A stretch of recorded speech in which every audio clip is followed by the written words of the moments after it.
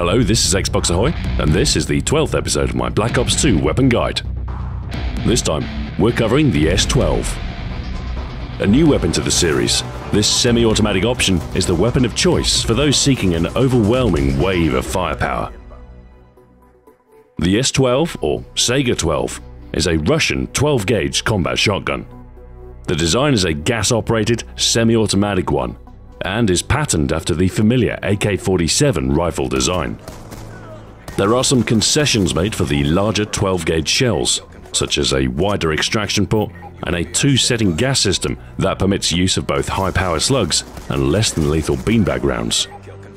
Some semi-automatic shotgun designs are plagued with feed reliability issues, but the Kalashnikov philosophy of accepting looser tolerances within the design means the Saiga shares the legendary reliability of the AK platform. In-game, the S12 is a high-damage weapon by most standards, but compared to the other weapons in its class, its one-shot ability pales somewhat. Like the M1216, it's fair to consider the S12 as a low-damage shotgun, although it is more than capable of a one-shot kill at a close range. Its range is very limited, however, more so than the Remington 870, with the S12's damage quickly yielding unreliable one-shot kills. The S12's key strength is in its rate of fire. Although semi-automatic, it can dole out up to 468 rounds per minute, altogether an impressive amount of buckshot. Multiple pellets per shot mean you can liberally pepper a close-range target and quickly secure a kill, and the shot spread means multiple close-range enemies are easily tackled too. It is this rate of fire that means the S12 is more consistent in its performance than the pump-action shotguns. Despite the lower range and damage, faster follow-up shots will prevent you from being left vulnerable. Handling is generally okay, recoil is high, but seldom an issue due to the shot spread. Precision simply is not important with this shotgun. Aiming yields a tighter shot pattern, useful for enemies at the edge of your effective range, and aim time is relatively quick at 250 milliseconds. Movement speed is 100% of the maximum base speed, as with all of the shotguns. The S12 is magazine-fed, meaning all rounds are resupplied in a single action, as opposed to the per-shell reload of the pump-action weapons. Each mag holds 10 rounds, which is more than enough for most engagements, but will mean you'll need to pause to top up more often than with the slower firing options. Reload duration is 3.04 seconds. Not critically slow, but with a close range weapon, it is enough to leave you vulnerable. Fast mags or an able secondary weapon would be a good choice to ensure you're not caught out in the resupply. Our build with the S12 will help to fill in the gaps in the shotgun's ability. A class designed for mobility, to get behind enemy lines and clear entrenched positions. Our first choice is the primary gunfighter wildcard. 3 attachments necessary to make the S12 as effective as possible. First up, the long barrel. This will enhance your shotgun's reach by a small amount, but will certainly earn the points worth in gunfights that occur on the fringe of your ability.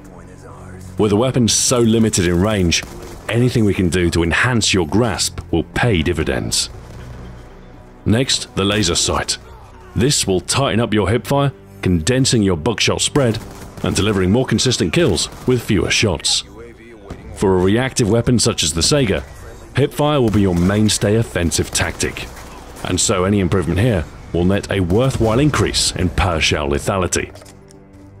Finally, as the S12 is a magazine-fed weapon with a slightly slower reload, fast mags will help reduce the time during which you'll be left vulnerable.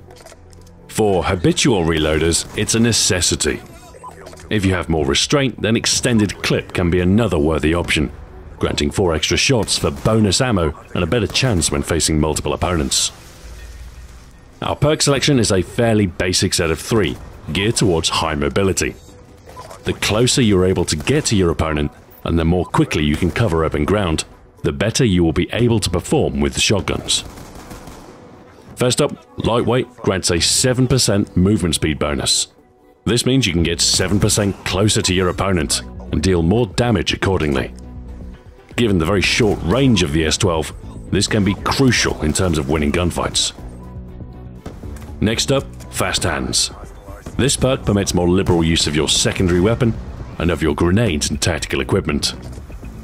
Finally, extreme conditioning will give you the stamina you need to flank your opponent and minimize the time you'll spend exposed. Ideally, you'll sprint from cover to cover to avoid longer sightlines, and double the sprint endurance means you'll be able to keep up offensive pressure without pausing for breath too often. A flashbang in your tactical slot will prove useful when breaching rooms, or as a delaying tactic when facing enemies in the open. Flash grenades don't hamper mobility like the concussion grenades, but they do completely obscure vision, and the effects will last longer. In general, flash grenades are more useful against already stationary enemies in interior locations, and concussion grenades prove superior against mobile enemies. Both are a very strong choice with the shotguns. Finally, the S12 is in dire need of a long-range companion. You can scavenge a fallen enemy's primary weapon and save a point for a second tactical. But equipping a secondary means you'll have at least some long-range ability upon spawn. A pistol is a fine choice, but the crossbow is an unconventional secondary worth considering. Its explosive bolts delivering one-hit kills upon successful sticks, which can prove particularly effective against stationary snipers. The explosive blast radius can also be employed to good effect with regard to map features. Cars and barrels can be detonated remotely, giving your enemy pause for thought and securing vital time in which to close the gap. That's our build, one designed around the mobility the shotguns require, geared to getting you into position to unleash the unrelenting fury of the S12.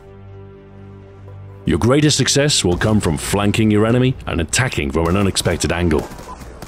The Saiga's ideal prey is a room full of unaware snipers. With extreme conditioning, you'll have the stamina needed to take the long way round, slip unseen through the lesser traveled side of the map, and get into a good position to strike. Tactical insertion is another possible consideration for this build. Choosing your own spawn point is a powerful option in objective games with fixed spawns, saving you the trouble of traversing well-defended open ground. Mobility should always be your prime concern, as getting close with the S12 will be essential to your success. The S12 is a potent close-quarters weapon, wanting for reach but devastating in tight spaces. Few weapons can consistently tackle multiple enemies at once, but the Saiga's shot spread and fire rate make this weapon a camper's worst nightmare. The semi-automatic fire means you won't be left vulnerable between shots, and unless your magazine runs dry, you'll always have the answer to an enemy's feeble protest. Unfortunately, you pay for this output with a limited effective range, and unless you get very close to your opponent, it will be difficult to directly compete. Clever use of cover, flanking routes, and the element of surprise are all essential, as you won't fare well if you're caught in the open. Still, few weapons can consistently tackle and clear multiple enemies from entrenched positions. In such circumstances, there's nothing better than the S12. With supersonic performance, this shotgun will be the genesis of your victory. When it comes to overwhelming close-range performance, to be this good takes Saiga. Thanks for watching, this has been Xbox Ahoy. Join me next week when I'll be covering the first DLC weapon ever seen in Call of Duty, the Peacekeeper SMG. Until then, farewell.